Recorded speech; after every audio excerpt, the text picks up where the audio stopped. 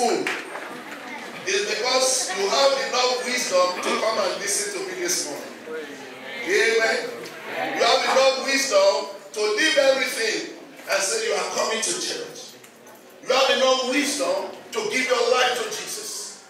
You have enough wisdom to say, no, I'm not going to waste my life. I'm going to equip myself. I'm going to build up myself. You know, when we come to church, it's to do what? Edify ourselves. To build up ourselves. The job of the pastor, look at Ephesians chapter 4, is to do what? To help you to build your life. Every time you come to church, don't spend that time looking for Facebook, looking for WhatsApp. No. That's not the time for that. There is time for everything. Ecclesiastes chapter 2 verse 5, there is time for everything. When you are in church, it's not the time to chat. That's not the time for Instagram. That's not the time for LinkedIn or whatever, or Twitter or whatever. Somebody say amen. That's the time to build my life. That's the time to build my career. That's the time to build my soul. I'm here this morning to talk to you about redeeming the time. What is time? Time is an observed phenomenon by means of which human beings sense and recall changes in the environment and in the universe. A literal definition is elusive actually. Time has been called an illusion, a dimension, smooth flowing continuum, and an expression of separation among events that occur. Someone say big grammar. Someone say big grammar. Big grammar. You know, you don't understand that. That's too much for you. Let me pull it down. Okay, go to the next slide. According to Miles Monroe, time is an interruption of eternity. Time is a measure of eternity. Time is a piece of eternity. Time is a slice of forever. Time is a limited period during which an action or process exists and takes place. Time is the measure of space. What he's saying is that, hello? Are you here? Yes. Are you sure? Yes. Are you sleeping? No. Are you awake? Yes. Glory be to God. Amen. What he's saying is time. It's just a space. A space of eternity. Before you were born, you have many things. How many of you were born in 1901 here? Oh, okay. So what of 1950? Not you. Amen. Many of you were born when I finished school. I got my PhD in 1995. How many of you were born before 1995? Someone say amen. So time is just a space that you have. Time cannot really be defined, but we do our best to define it. Time is a strange commodity.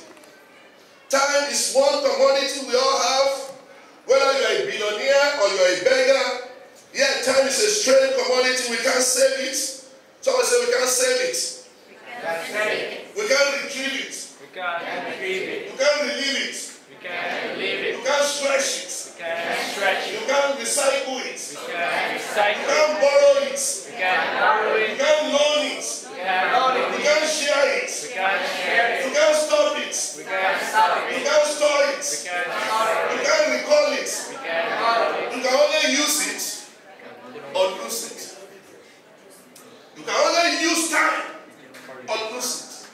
Oh, I'm going to store it when I come back. No. You can't recall it. Once it's gone, it's gone. What you need to do this morning, you didn't do. There's nothing you can do about it. It is gone forever. That's how important time can be. What is time? Let's go further. Now, according to Paul, what is time? Paul says there is what is called ponos and kanos. In the Greek word, the word ponos is the chronological what? Name. Time as according to chronology. Many of you celebrate birthday. Anybody has celebrated his birthday before? Have you ever celebrated your birthday? Yes. Anybody who has a birthday here? What are you doing on your birthday?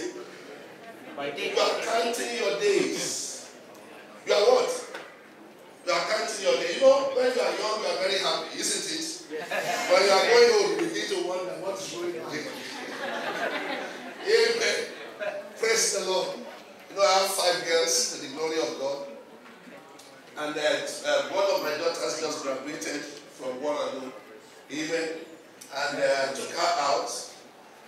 And a younger sister.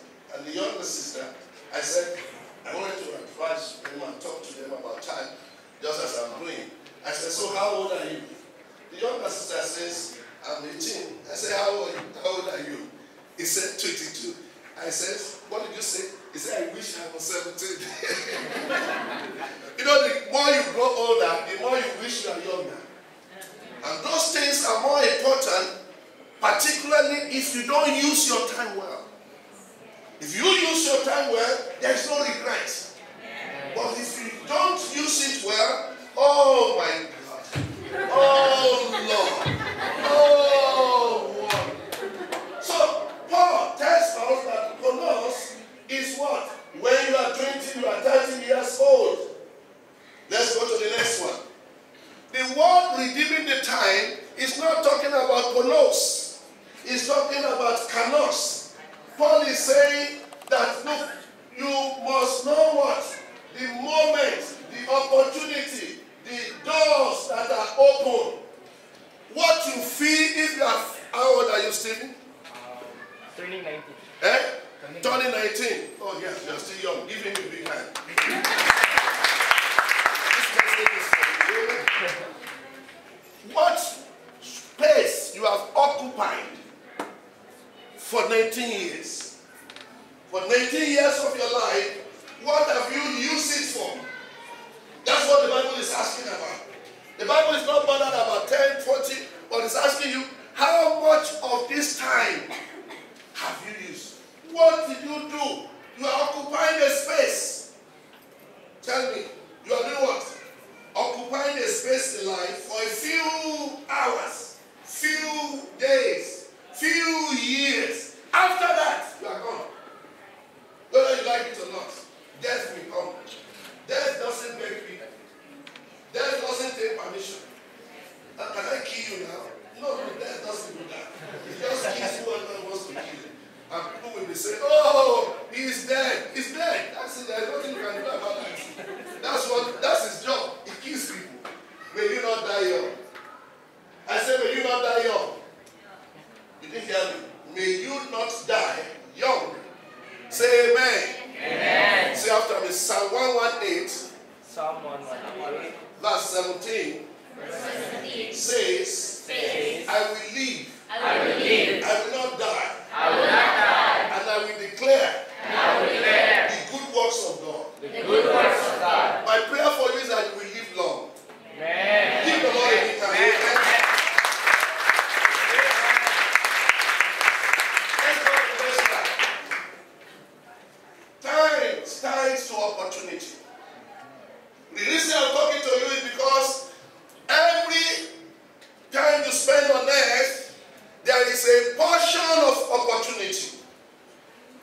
An ancient Greek statue depicted a man with wings on his feet, a large block of hair on the front of his head, and no hair at all on the back. Beneath was the inscription, who made thee? Listos made me. What is thy name? My name is opportunity. Why hast thou wings on thy feet, that have me fly away swiftly? Why hast thou a great forelock, that men may seize me when I come? Why art thou bald in the back, that when I'm gone, nobody can lay hands on me? Somebody say amen. Amen. You didn't understand that? Come, let me. Is anybody bald here? Anybody without hair in the back of his head? Come. Nobody? Be honest now. Look around you. Amen. You see, this is opportunity. Somebody say opportunity. Opportunity. This is opportunity. You see him now. If I want to pull him, I do what? I pull his hair. Now imagine when he has passed me and he has no hair here. What will I use to pull him? Nothing. That is opportunity. Opportunity will show you his face. He will tell you, here I am. I'm on what? I'm opportunity. Take me. And he said, and then he will pass. When he passed, you now look at it and say, oh, opportunity. No, no, no. There is nothing to hold. Give the Lord a big hand.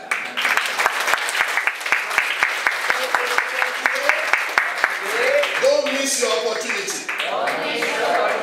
Give him a big hand. God bless you. We have a journey to go tonight of this afternoon. Let's go quickly. Next slide. What is redeeming the time? D means to own. Someone said D means to own. D means to own. Now, so to redeem means to re-own or re-control. There is something you own, but you probably have what? Lost it. Redeeming the time means what? Buy back the time. Re-own the time. The time you have lost, you are not controlling. The time you have lost, you are not using well. Do what? Recontrol it. Repossess your time. Remanage your time. Repackage your time. Realign your life. Because your life is your time. Your life is your opportunity. And many have wasted it. Particularly believers. And God is saying repossess the time. What is time? To fulfill a pledge, a promise. There's something you have envisioned. There's something you wanted to do. And now you have allowed it to pass you by. Somebody you needed to pray for. He's dying. You didn't pray. After 10 hours you want to pray. He's dead already. They said you are looking for a job. They said there is an opportunity. The application deadline is what? October 2, 1 p.m. Right? Or October 2, 10 what? a.m. If you are qualified and you are the most qualified and you now apply October 2, 1 p.m., will they give you? No. Why? You are what? Oh, but you have the qualification. You are busy. You are cooking food for your loved one. You are cooking food for your dad. You are cooking food for your parents. That's why you couldn't. Will they give you excuse? No. That opportunity is what? It's lost. So, what time is